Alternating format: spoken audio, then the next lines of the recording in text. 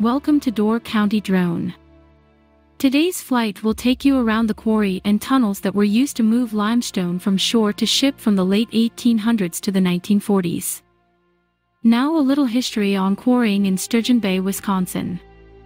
Door County, located in northeastern Wisconsin, has a rich history of stone quarrying that spans over a century. The area's abundant limestone rock formations made it an ideal location for quarrying operations.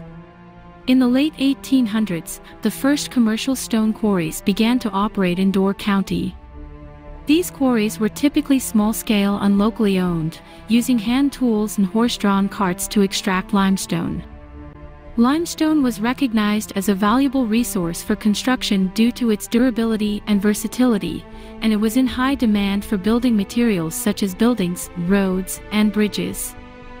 As demand for limestone grew, quarrying operations in Door County expanded in scale and efficiency.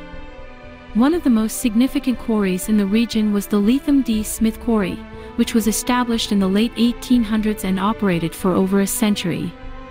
The quarry was located near Sturgeon Bay, and it became a prominent source of limestone for construction projects in the Midwest. At its peak, the Leathem D Smith Quarry employed hundreds of workers and used mechanized equipment such as steam-powered and later diesel-powered machinery for cutting, drilling, and transporting limestone.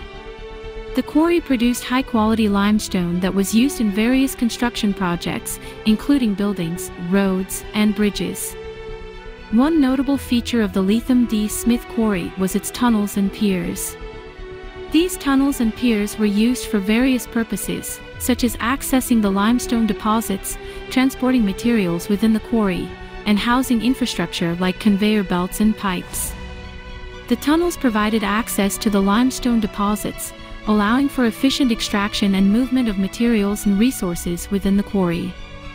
The stone quarries in Door County not only provided valuable limestone resources for construction projects but also played a significant role in the local economy. Many families in the region were involved in the quarrying industry, and it was an important source of employment for the community. However, over time, as the demand for limestone declined and easily accessible limestone deposits decreased, many of the quarries in Door County ceased operations.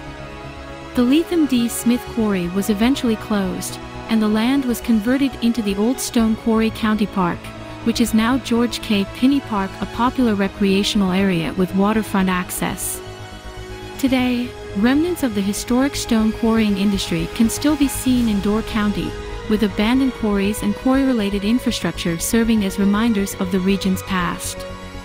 The stone quarries played a significant role in the local history and left a lasting impact on the landscape of Door County, Wisconsin.